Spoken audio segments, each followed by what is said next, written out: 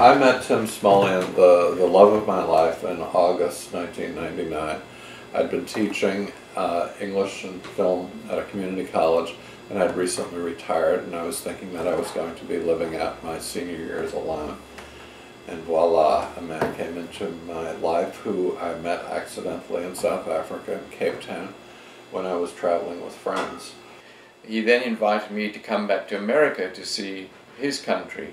And this was a most wonderful experience, and started a long journey of traveling back and forward, because I was unable to get a residence visa here and could only enter on a tourist visa for 6 months at a time. We did this for 8 years, and then my health began to deteriorate.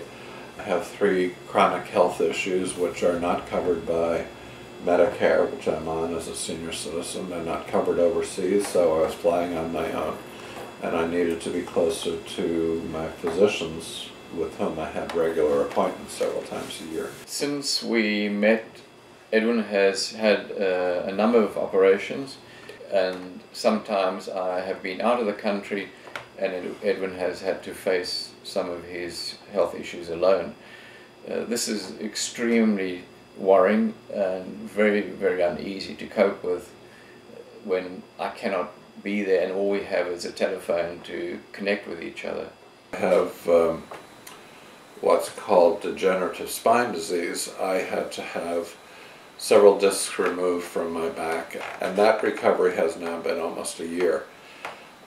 When we realized that I was going to have such a long recovery, we applied for an extension to Tim's visa, and our local representative, Tim Bishop, from here on Long Island, representative in Washington, took an interest in our case and ensured with the embassy in Washington that Tim's visa would be renewed. And that has allowed me to stay for 1 more year.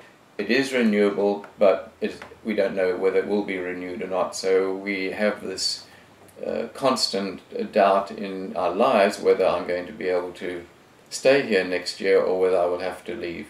The thought of being separated is the most anxiety-provoking things in our lives. You can make extreme changes like changing nationality or places to live when you're in your 20s and 30s, but it's very hard to do it as an older person, especially with medical needs. So we were given the opportunity to join a lawsuit against the federal government, which will take place probably in the court in Brooklyn starting in September, to challenge the government's policy.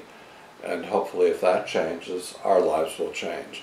We've been living pretty consistently with what we like to call anticipatory grief. It's like you're expecting a death or something, you know, when we get pulled apart and we can't be with each other. So we need to lead normal lives that normal senior citizens live, and not to have these constant disruptions in our life.